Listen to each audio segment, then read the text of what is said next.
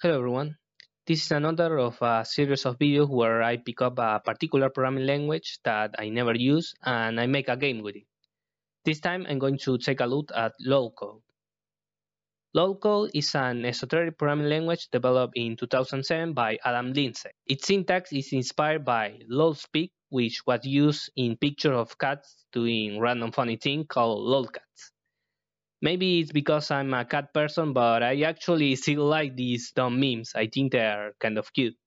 Thanks to the Wayback Machine, I was able to read the original LOLCODE website. According to the frequently asked questions, there was never a complete specification of the language, and there were several implementations made by different users with different languages, from Python to PHP and Perl.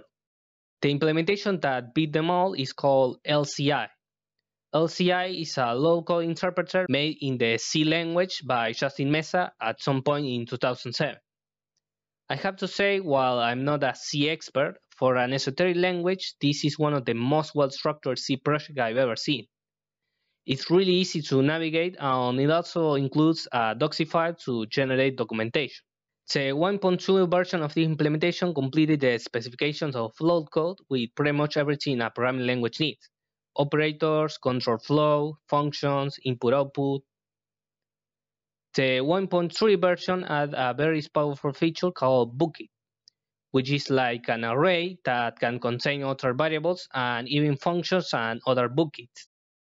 Since they can contain functions, which are called function, it is possible to define objects.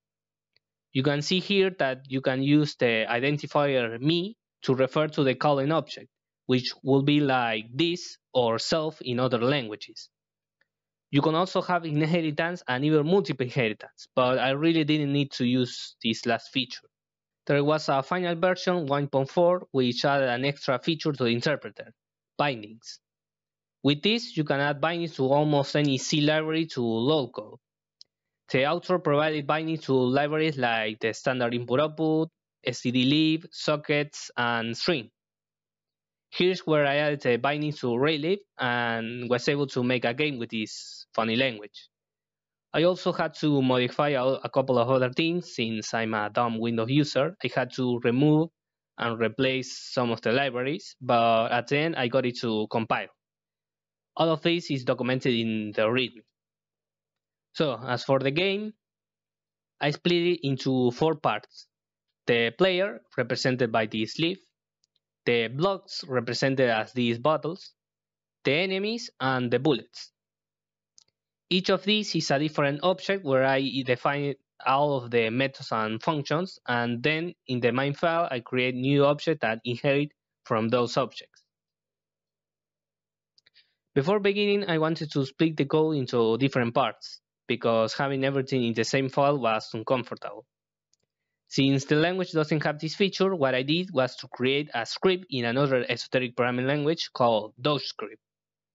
All this script does is look for a comment with a specific pattern and put all of the contents of that file there.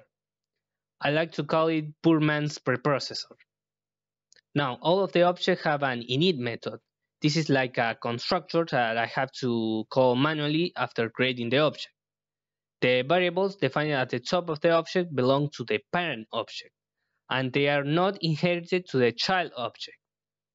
Note how in the player's init method I use me single quote z and the variable name. This is a way to refer to the variables defined in the parent object, whereas in the bullet object I use me has a to create a variable in the child object. If the object inherits more than once, it's important to do this so the child object don't use the variables of the parent. So about the player script, there isn't much happening here. There is a method to check for collision, movement, and update throw logic. Take a look here where I check if the player is getting out of bounds. The language doesn't have a way to check if a variable is greater than or less than or greater than or equal, but luckily there is a way to check for equality with both same and inequality with different, and also to get the bigger number with big arts of and the smaller number with small r off.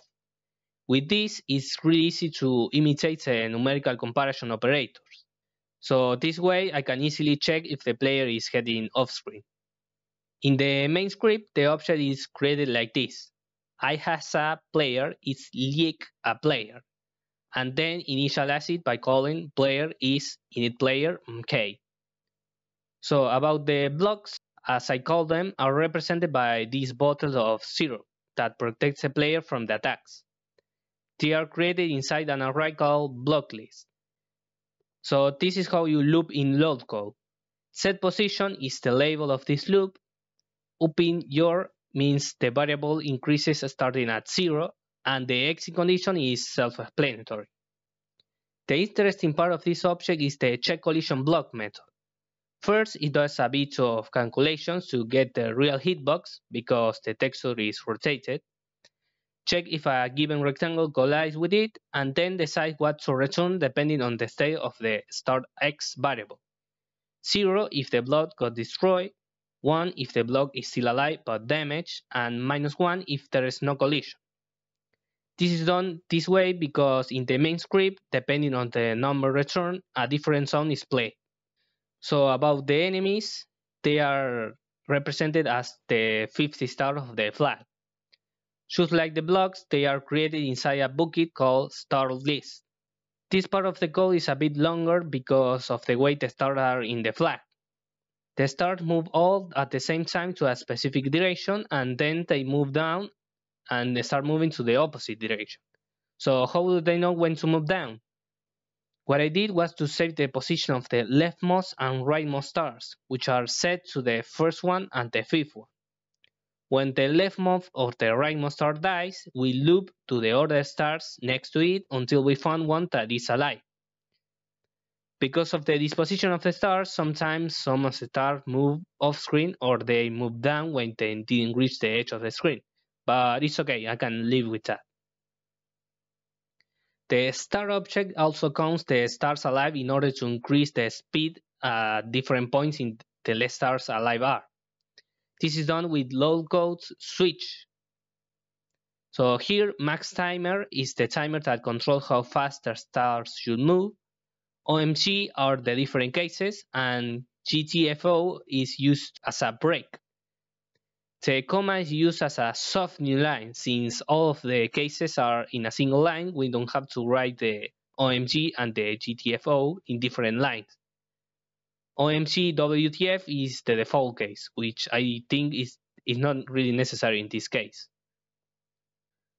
Finally, we have the bullets, represented as a small leaf for the player and as a nuke for the stars. These two share the same pattern object since they do the same, but with changing where they move and what they collide with. The stars bullet objects are also stored in an array, in a similar way than the other objects. As you can see here, every bullet has randomized timers, which are used to check when the nuke should be fired.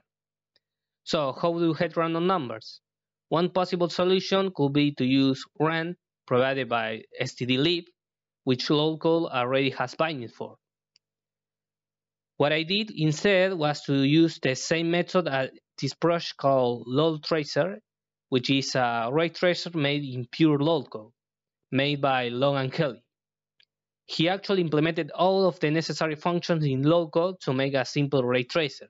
One of them was an implementation of the rand function. I used it with a function that returns a number between A and B. So one of the main criticisms of LOLCODE is that it's not esoteric enough. It could be considered a conventional programming language that just happens to have a quirky syntax. In my opinion, if the language designer never meant for people to take it seriously, it should be considered an esoteric language. I like to see this language as if COBOL was made in caveman English rather than cat English. I actually like using this language. I read somewhere that when bilingual people talk in their non-native language, there's like a switch in their brain. At some point, I feel kind of the same when making this game. I wrote things like, me, hasa, alive, it's win. and my brain didn't see anything wrong with this other than define a variable called alive in the object and set it to true.